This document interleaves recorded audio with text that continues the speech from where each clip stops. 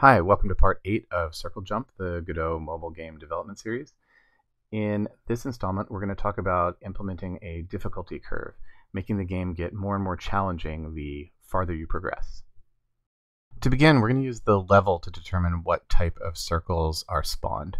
So in the main script here, when we initialize the circle, we're going to pass the level. And then on the circle script, instead of passing in these things, we're just going to pass in level with a default value of 1. And that's going to determine what type of circles, whether it's moving, all that kind of stuff. Now to set the mode, we're going to want to randomly choose between static and limited, or other ones when we add more. But I want them to be weighted. I want it to be much more likely to pick static early on. In fact, it should be a 100% chance of picking static at level 1. But then as you get to higher and higher levels, limited becomes more often. And so we want a weighted random number. And to do a weighted random number, we need to define some weights. So the mode,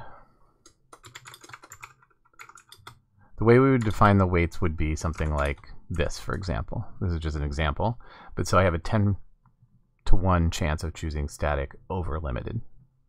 So the total number of chances here is 11, so 10 out of those 11 will be static, 1 out of those 11 would be limited. And to choose a weighted method like this, we need a function. I'm going to put that in settings. We're just going to make a static function for this.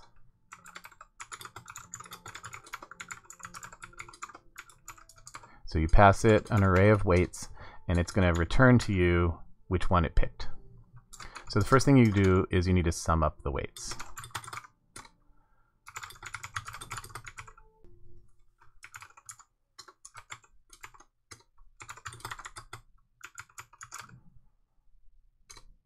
So now we have a sum of weights. We're going to pick a random number between that range. And then we go through each of the weights in the array, and if our number we picked is less than that one we're on, then we're going to return that one we're on. But if it's not, then we will subtract it from num and try again till we've either picked one or reached the last one. This is a pretty common algorithm for choosing a weighted random number. And in case it's not clear or you haven't run into this before, let's consider our example one where our weights array was 10, 1. So we sum it up, the total is 11. So we pick a random number between 0 and 10. Let's say that we picked 7. It picked, or 7.328. You know, it's going to be some number, 7. We go through each of the indices of the weights, and is 7 less than the first weight? Well, the first weight was 10, so it is. So we would return 0. And so 0 is the first item, so we pick the first item. But let's say our random number was 10.4. Well, 10.4 is not less than the first item, which is 10. So we instead subtract 10. So 10.4 becomes 0.4. And then we compare it to the next one. Is 0.4 less than 1? Yes, so we're going to return index number 1. So now we can go back over to the circle. And here for our weights, we'll call settings.randWeighted and pass it this array of weights. And I'm going to make the second one be level -1, because that way at level 1 we'll have a 0% chance of a limited circle appearing. Okay, so next we have the move range, which I'm going to want to have progressive as well, and the radius. I want them, as you get up in level, to start shrinking as well. So to set the move, we're going to have a chance. Move chance is going to be what the odds are that you will spawn a moving circle. And I'm going to make that level -10, and I'm going to clamp it between 0 and 9 and divide by 10. So that's going to give me a a percentage chance. But for the first 10 levels, we'll have 0. So there won't be any moving circles the first 10 levels. And then once we have that move chance, we can just pick a random number. And if that number is less than the move chance, then we have a moving circle. And then we need to randomize the move range. And we also need to randomize the move speed. Because as you get higher and higher, they get more difficult. They might move faster. And the range should get larger. So to figure this out, there's a few different ways you can do it. And one way that I like to do it is to use a tool called Desmos. So Desmos is a graphing tool. And so here's a little formula I put in here to take X is the level. So I want it to be flat up to level 10, ramp up, and then cap out somewhere close to 1, or at basically 0.95. Once you get to, what is this, a level 29. And so you can play around with these numbers and see how it's going to change your curve.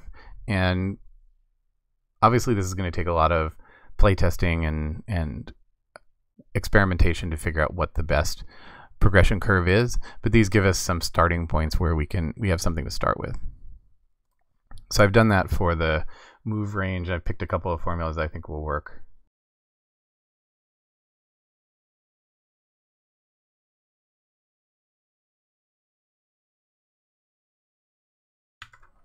Okay, so that gives us our move range, which is going to get smaller as get larger as the level goes up, but has a minimum amount because we don't want it to, little vibration will look weird.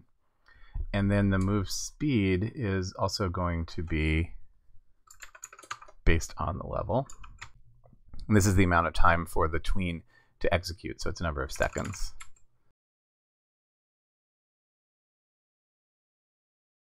So now we've set our move range and our move speed, and the last one is going to be the size. And this is also going to be a chance. We're going to have a chance that the circle will be smaller than average.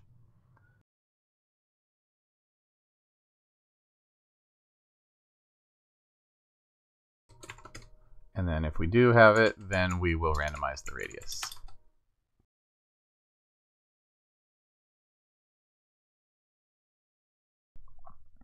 And now to give me a way to test this out without having to play a successful game a whole bunch of times, I'm going to test it out by spawning a bunch of circles.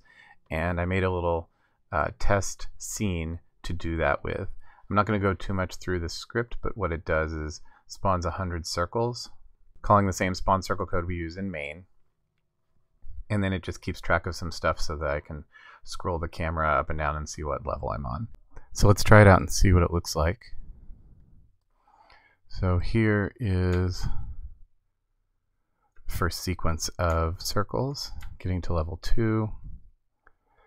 Get to level 3, we get our first limited circle. And hopefully as we go, we should see more limited circles showing up. All right, they're becoming a little more common. Now we're at level 10. And then now we should start seeing some moving circles appear. Oh, there's one with a little bit smaller radius. There's some moving one. There's a small one. So you see as we're going up, now we're getting more moving ones. Right, so this way we can test our progression and see if it's going the way we want it to go. And I'm not intending for this to be balanced yet, just to be something that we can test out and adjust. Okay, and another bug that I noticed that I missed last time was when we were setting the colors. This is not doing anything because we have our line 2D using a gradient, so default color isn't used. So what we want to do with the player trail here is I'm going to stick it in a variable. And then on the gradient, we need to say set color, and we want the end color to be that. Then I'm going to take the trail color and set the alpha to 0 for transparent. I want it to fade out, and then trail.gradient set color 0 to that. And that will do the trail correctly, which you can see here since we're on a particular theme. See the purple fading out. Okay. Well, that'll do it for this part. In the next installment, we're going to look at some visual effects and maybe some particles, start making things look a little juicier. All right, thanks for watching, and I'll see you next time. This tutorial is part of my new Godot recipes website. The goal is to collect all the best tips and lessons to help make you a better Godot developer. If you liked this video, I hope you'll go and check out the site. And make sure to hit subscribe so you'll be notified whenever I release new videos. Thanks for watching.